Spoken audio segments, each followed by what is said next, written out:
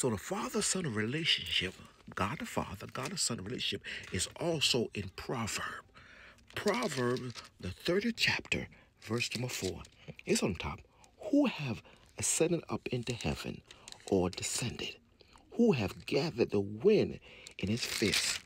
Who have found the waters in a garment? Who have established all the end of the earth? What is his name? And what is his son's name, if thou can tell? Hallelujah. So people that believe that, amen, it was talking about something else. It talking about God the Father and God the Son. What is his name? His name is Jesus. So Jesus Christ is not the Father. The Father is Yahweh, and the Son is Jesus Christ. Glory to God. And the Holy Ghost is the Paracletus.